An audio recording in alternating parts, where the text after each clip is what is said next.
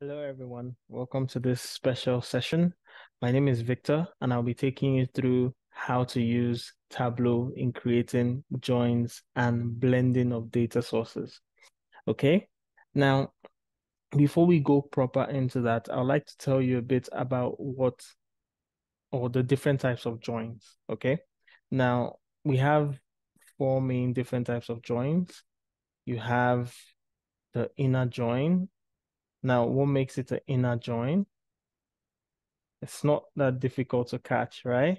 So this intersection between these two circles. So let's say you have a table, all right? So two tables, take it that each circle is a table. Now, where these two tables have similar columns, okay, and column quantity, that is what will be presented. All right. Then you have another one. Um you have the left join. Okay, you have the left join. Forgive my handwriting, you're gonna like it. You have the left join now. So you're basically concentrating on what is on the left side. And in addition, what is similar between the two tables. Then you have the right join, which is not so different from the left join. It just means that the table on the right is the one giving preference, and then it also considers the intersection. Okay, so you're taking what is on the left, joining it to what's on the right based on what is similar between the two of them. Then you have what we call a full join. A full join. Okay, basically for a full join, you're merging all the tables together. Okay, no special features. And that's what we're going to be looking at using Tableau. Okay. All right, then. So what I'm just going to do is I'm going to share my screen and take you straight there. Okay. Now, yeah. So this is what you have. Okay. So what are we trying to do? The first thing we're going to do is we're going to import the data set that we'll be using. All right. So it's a CSV file. Okay, it's a CSV file, store data. Okay, so that's the first table. All right, so as you can see, these tables have several columns. This hash here signifies that what is here is a number. ABC signifies that what is on this column is text.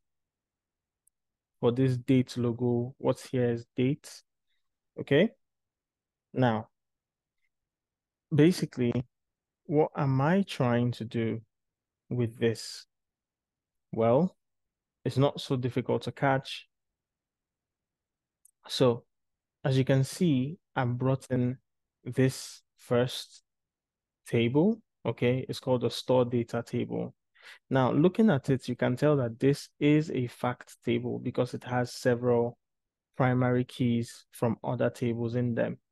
Okay, so I'm gonna want to use this other table that I had brought in before, master product table. So if I bring it, yeah. Now, what you see here is something in Tableau called a relationship. All right. So within the relationship is a join. All right. Now, sometimes this might work advantageously, at other times, not so much. So what you need to do instead is you need to click on store data and click on open. Now, what this will allow for is to be more deliberate about our joining and creating relationships. So now you see we have something different this time around. If I click on this circle, so you now see the different types of joins I had explained early on. Okay, so the first one is the inner join. Now, if you put your cursor on it, what does it do? It includes only values with matches in both tables. your left join. It includes all values in left table and all matches from the right table. Members without matches will show up as nulls on the right. You go to your right join, is similar to the left join, but just the inverse. And you go to the full outer join. What does it do? It includes all values from both tables. Members without matches show up as nulls. Now, already it's on an inner join. Okay, it's on an inner join. So how does it affect? If you notice this here, if you can see here, right here, it says store data. So this is store data table. Okay. And now if you keep scrolling, you see master product. So this is where master product table comes in, right? And you can see that the primary connector here is product ID. Okay, the product ID. All right. So it means it is through the product ID that these two tables are connected. All right. Now, that is very important because the product ID in the store data table is a foreign key, meaning it appears multiple times. Okay. Now, the product ID in the master product table is a primary key, meaning it's a unique identifier. Then you might ask me, but why do I still have up to 9,000 plus rows? It is because whilst you might have a unique product ID, if you look through this data set, okay, you'll see that there is a mixture here. Whilst the product ID here is FURBO, right?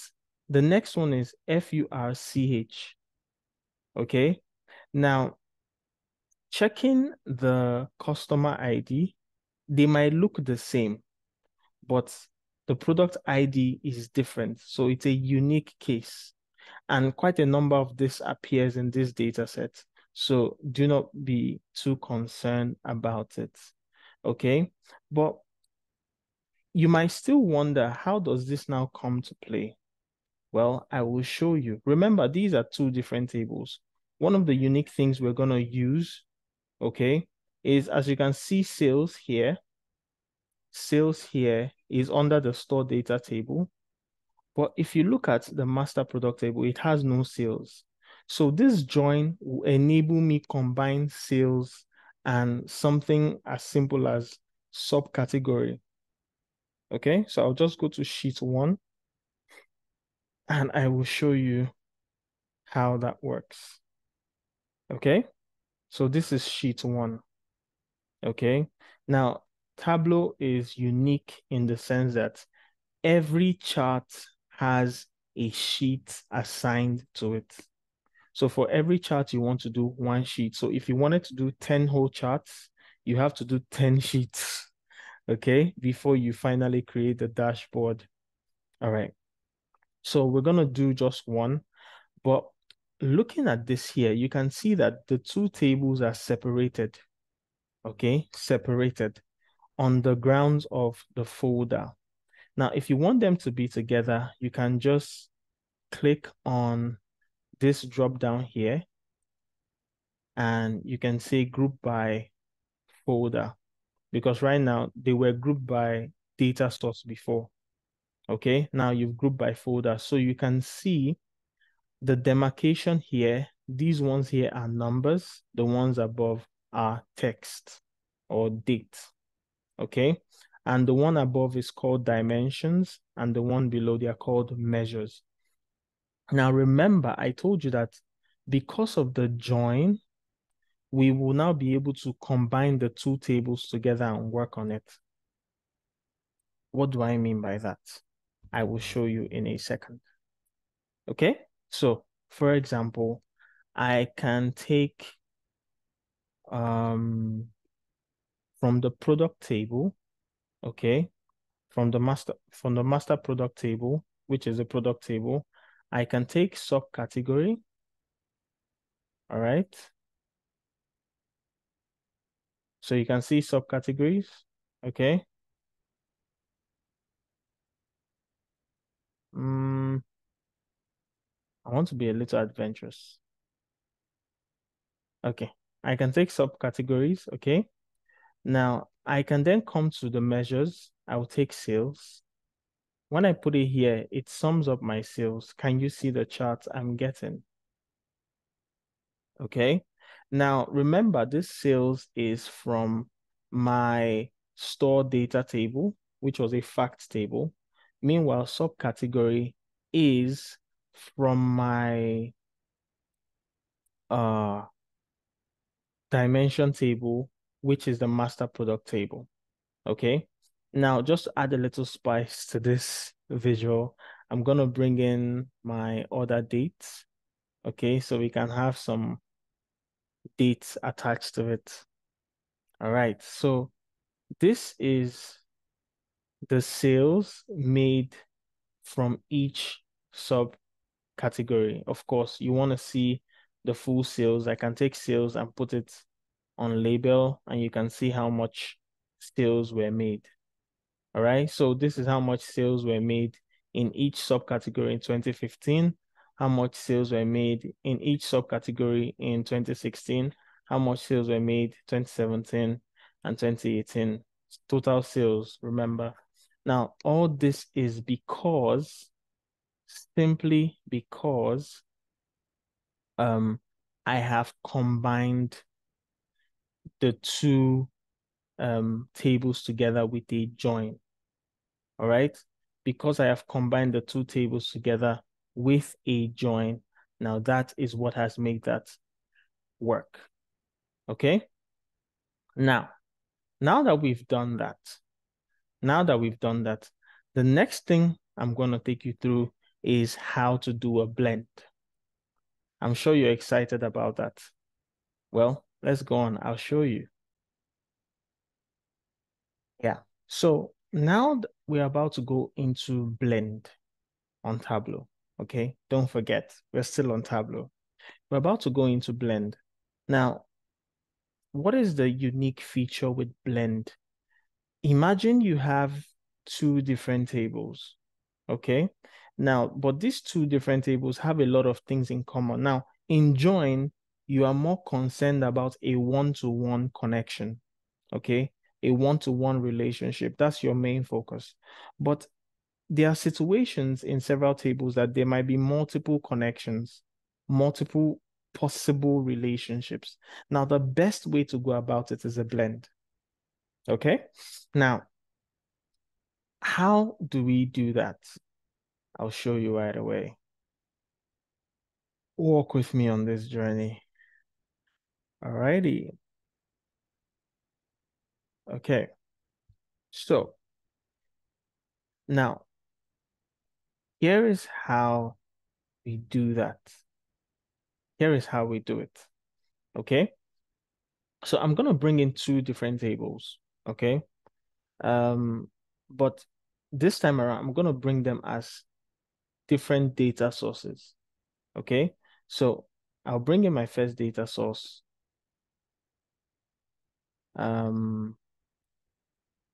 We will call this one the sales order. Okay. That's just where I have it saved on my device. Now it's going to load. Okay. So this is the first data source. All right. So you can see this table right here. First, let me rename it. I don't like the fact that it's called sheet one, so I'll call it sales order. Okay. Now, so whilst looking at, by the way, this is called metadata. It just describes what is in each particular column. Okay. Now, looking at this, you can say I have order ID, order date, ship mode. I have customer ID, sales rep. I have location and many other things inside. And I do have a couple of nulls too. Okay. All right then. Now, imagine I want to do a blend. Okay. Now I'll click on my sheet one first because I have to bring in another data set. But this time around, I'm going to bring it as a new data source. Okay. So a new data source. Now this one will be a text CSV.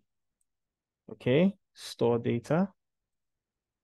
So it means I'm using two different data sources. One was an Excel file. The other one, which is this one, is a CSV. Now, does something look familiar? You had the order ID there. You had the order date, the ship date, the ship mode. Okay, you had customer ID. But your sales weren't quite the same, but you had sales also. Now, we want to do a blend. Now, look how this becomes more and more interesting. Okay, look how this becomes more and more interesting. I'll just change the name. Okay.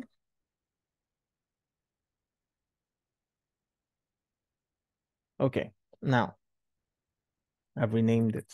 Okay, now you have two data sources. You want to do a blend. Remember that some of the columns in these two tables look the same, but the tables are not exactly the same. So in order to do a blend now, where I am clicked, if I do a blend from using this one, that first one, which is sales order table, this will become my primary data source, and the second one will become my secondary one. But I would like to use the second one, store data. Then after clicked on store data, I go to data, click on it, and I see edit blend relationships. Okay, edit blend relationships. Now, once I do that, I'm going to change this setting. So it says blend relationships. Let me see if I could maximize it for you. Okay. So it says here, blend relationships determine how data from secondary data sources are joined with primary data sources. Now, I'm going to move it from automatic to customary so that I can relate to these other things here. Now, some of these things here are not really quintessential. So I'm just going to press down shift and my down arrow key. And when I get customer ID, I right click. Oh, actually I can remove. I click on remove down here. Why am I doing that? Because when I looked at that table that I had, remember the table we're looking at, there were some things that looked the same, and those are the things I want to factor in. The ones that don't look alike, I'm just going to remove them. So I press shift, down arrow key, I remove the rest. Okay. So I remember that customer ID, similar to customer ID, order ID, similar, product ID, similar, ship date, ship mode. Okay. Now I'm gonna click on okay. But before then, in case I want to check if there's anything else I could add. Okay. So probably if there was anything else I could add. Well, it looks like everything has been sorted appropriately, so I don't need to add anything else. All right, so I will just click on OK right here. Now, I would like you to notice something. When I click on one of them, you see, click on one of them, it looks like everything is normal. Now, but I'm just going to pick something from store data, for example. Let's say I want to pick my, okay, let's say I want to pick ship mode. Now, immediately I do that, you can see a check here, like a tick here. It means that this is my primary data source. Okay, primary data source. Now, why is this useful? I'll show you. Now, while still in this primary data source, I can bring in my sales. It will sum up my sales for me. Okay, so I can see my sales based on the store data table. Now, let's say I want to see my ship mode sales based on the sales order table. If I click on the sales order table, now it's brought me the others, okay? What I can just do is, you can see these looking like linkages. It tells you these are the entities that are linked with the store data table, okay? For example, I think I can, yeah, I think I can just click on the link for ship date, and you see that it's now allowed. So I can do something with ship dates. Okay. But before then, whilst I am still in sales order table, you see there is a red check here telling me the sales order table is my secondary data source. Now, so I can drag my sales here up here to the columns. And you can see that the results are different. If you are not so convinced if the results are different, all you need to do is you drag the sales. So this is store data. If you drag your sales here, you're going to see the amount. Now, this one is for sales order. Okay. If you drag your sales, you're going to see the difference. So can you see the difference in the total number of sales? So for the store data table, the total number of sales done with the standard class is about 20 billion. But for the store sales order table, total number of sales with standard class is 858,000 plus. All right. If I want to be a little more adventurous, because I have added a link, I've removed the link. It's now open, it's no longer hidden. I can take ship dates and bring it here, put it in the column. Now you see it's broken everything into years. Okay? It's broken them into years. All right, so 2015, 2016. Now, 2015, okay, this would be 2014, but this would be for store data. But sales order table does not have a 2014, but they both have 2015, 2016, 2017. Okay, so you can see how Blend helps you to work with two separate tables on the basis of the fact that they have multiple columns that are relationary. Okay, now just a little more bonus, because I always like to give a bonus before we close this. When you come to this next call, you can see that nothing is checked here. When you come back here, you see that it's checked, right? You see the green tick, you see the red. When you come here, you see that nothing is checked unless you start everything afresh. So that tells you something unique about Tableau when it comes to blending. Every single blending you do for the data sources is unique to the sheet you're working with. All right. So I hope you've been able to learn something from this episode on joining and doing a blend of data sources and tables on Tableau. I'll see you next time. Once again, my name is Victor.